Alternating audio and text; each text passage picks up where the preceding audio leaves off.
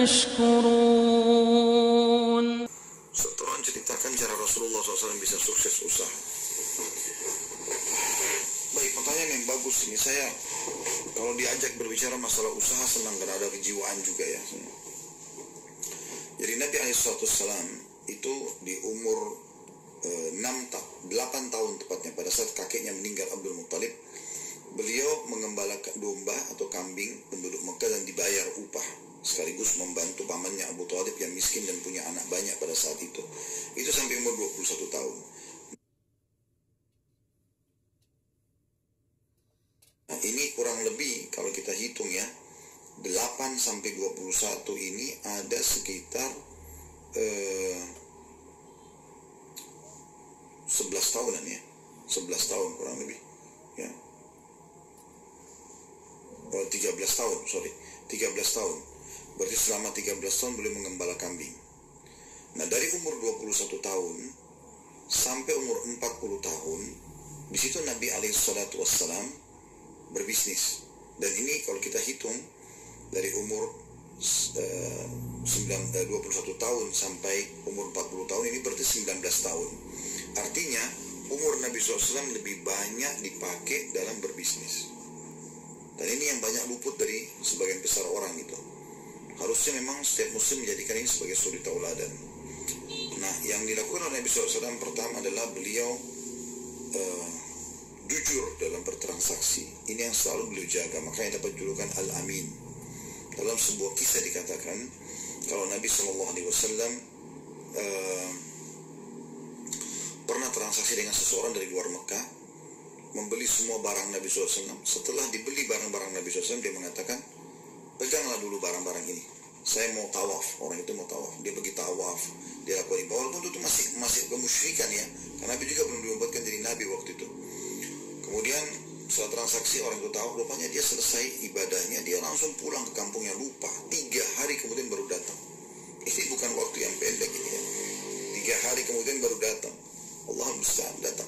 Dan dia kaget pada saat dia datang 3 hari kemudian, dia temukan Nabi SAW masih ada di situ. Dia mengatakan, wahai Muhammad, apa kau di sini? Dari 3 hari lalu. Dia mengatakan, iya, kau sudah menyusahkanku.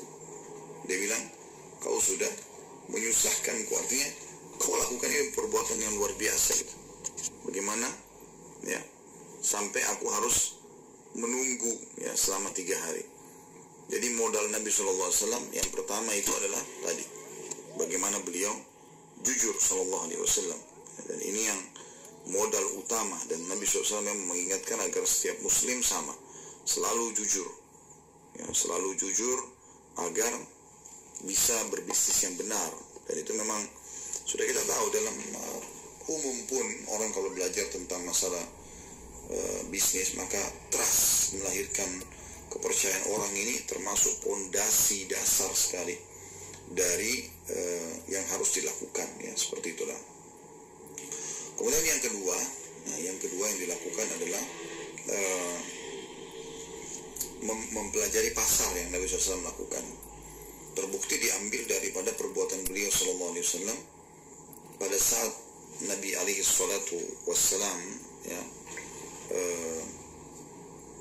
mulai mengelola dananya Khadijah di umur 23 tahun, masuk 24 tahun, sampai umur 25 tahun hanya menikah dengan Khadijah.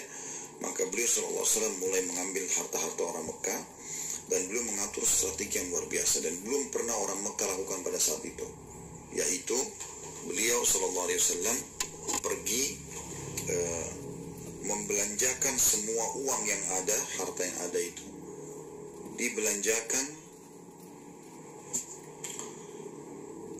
kepada produk-produk Mekah ya. Lalu kemudian orang-orang semuanya membawa ke negeri Syam pada saat itu barang-barang ya. Nabi SAW malah membawa orang membawa harta, Nabi SAW membawa barang-barang dari Mekah. Begitu tiba di negeri Syam, maka Nabi SAW menjual barang-barang Mekah, untung ya, pada saat itu untung. Dan akhirnya ya, yang akhirnya pada saat sudah untung, beliau membeli barang-barang di negeri Syam dan dibawa ke Mekah. Jadi untungnya double. Dan ini diceritakan Maisarah kepada Khadijah radhiyallahu anha gitu kan. kalau begini loh Muhammad pribadinya begini, seperti itu.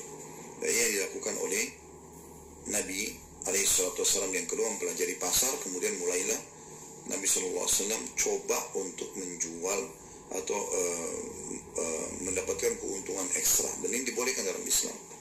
Kita dibolehkan tentunya untuk ya bertransaksi seperti ini.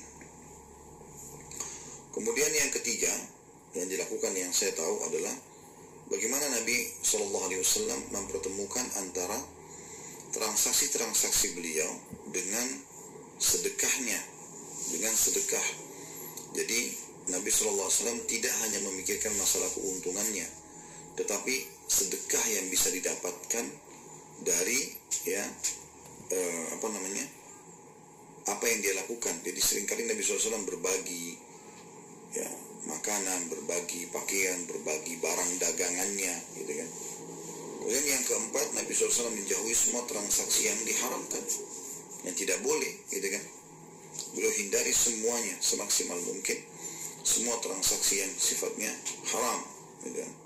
Cara transaksi dan juga sistem transaksi yang haram. Ya.